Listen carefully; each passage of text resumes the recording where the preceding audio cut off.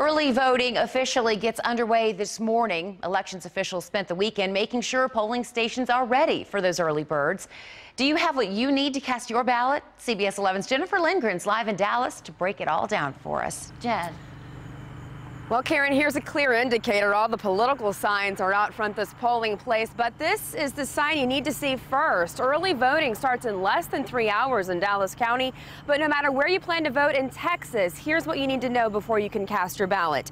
Texas law requires voters to show one of 7 acceptable forms of photo ID.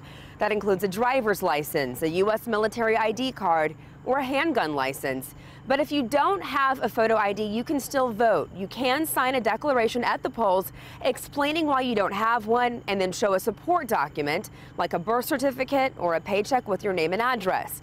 The polls are open today from 7 to 7 in Dallas County, 8 to 5 in Tarrant County, and the hours vary from day to day after that. Early voting runs through Friday, November 4th. With the record turnout expected at the polls this year, we're going to talk about what election officials are doing to monitor the polling locations and also help cut down on some lengthy wait times. That's coming up in our next hour. Live in Dallas, Jennifer Lindgren, CBS 11 News.